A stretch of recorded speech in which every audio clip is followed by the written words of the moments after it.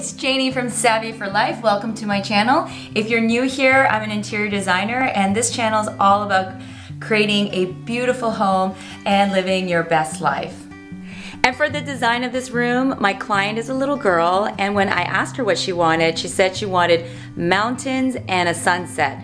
So to combine both, I decided we're gonna give her a mountain sort of scenery with sunset colors.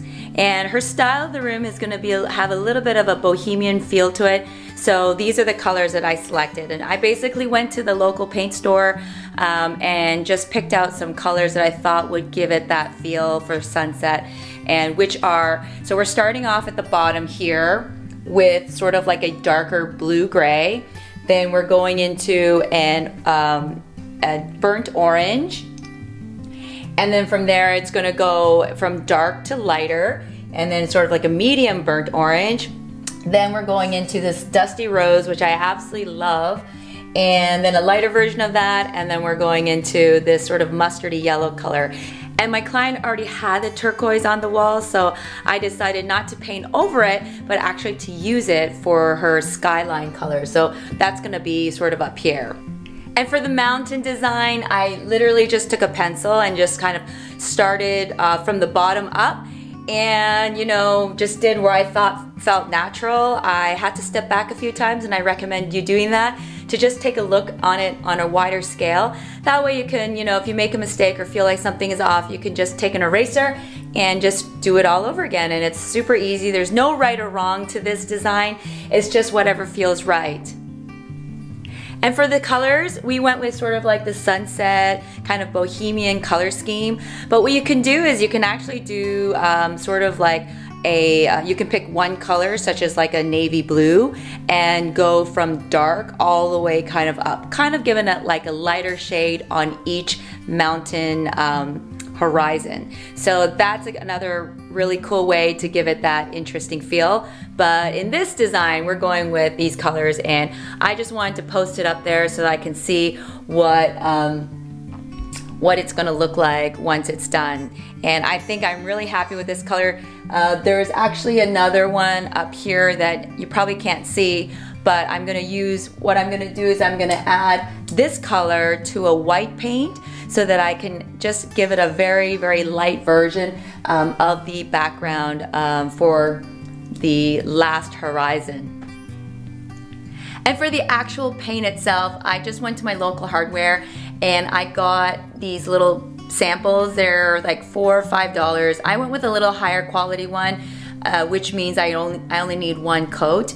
And because the wall is not super big and because I'm using so many different colors, I was just able to get like 6 testers, which cost less than $30. And for under that, I'm gonna be able to draw in this mountain scenery.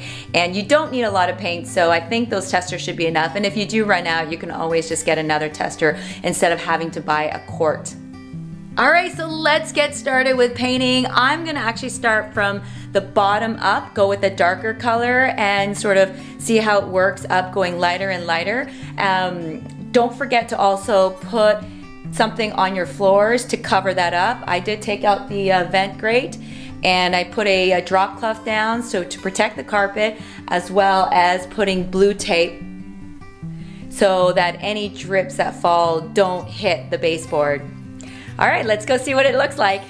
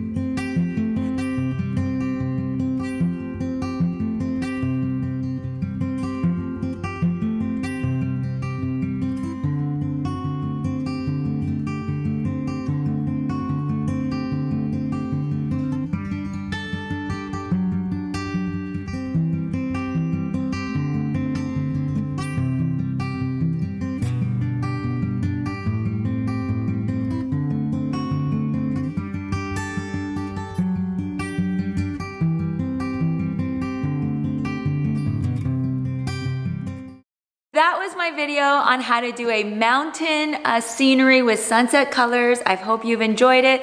I hope I've inspired you.